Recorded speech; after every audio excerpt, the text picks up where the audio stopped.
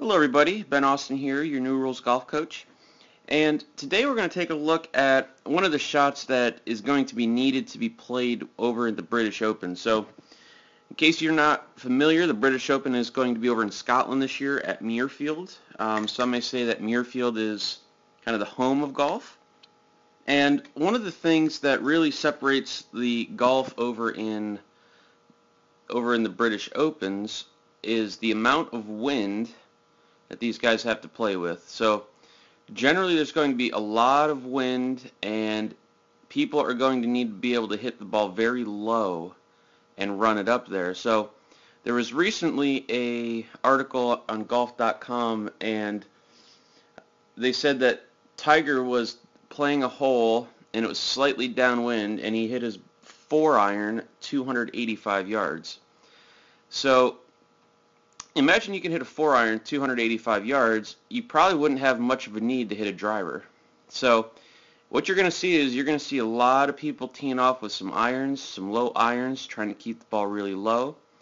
And the purpose of this video is not really to dissect Tiger's swing, but to show you a couple of things that he's doing here when he's hitting this. So I'm sure you're all familiar with the term of Tiger's stinger, and this is what this is. So Tiger plays a 2-iron, and when he hits this shot, I want you to watch how low this golf ball stays, for how long it stays.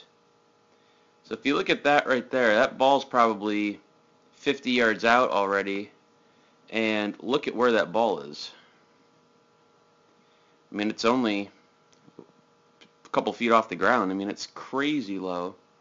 So I imagine this shot here, it probably is only getting about this high.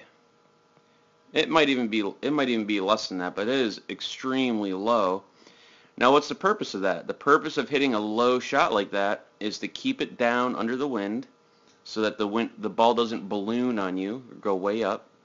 So he's keeping it very low, and when that ball hits the ground, it's going to run a long way. Now, that 285 yards that Tiger hits a 4-iron, that's not carry, that's with roll. So these guys are going to practice this week trying to figure out not only how far is the ball going to carry, but how far is the ball going to roll. So let's look at a couple things Tiger's doing.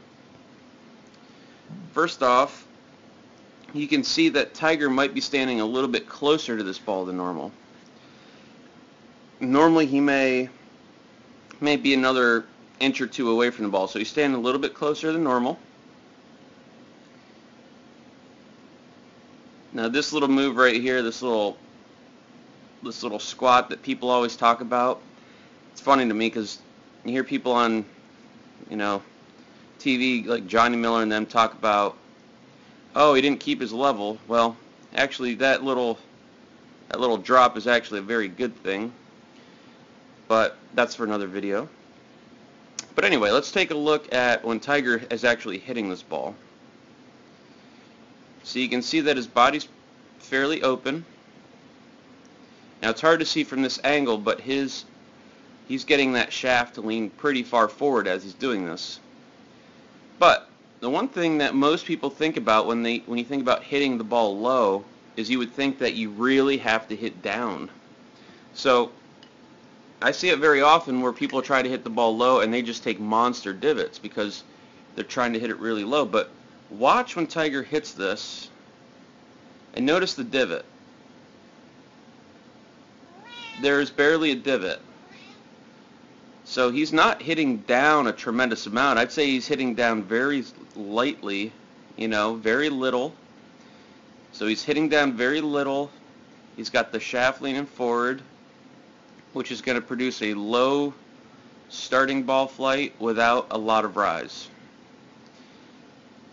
So it's just a very good shot there.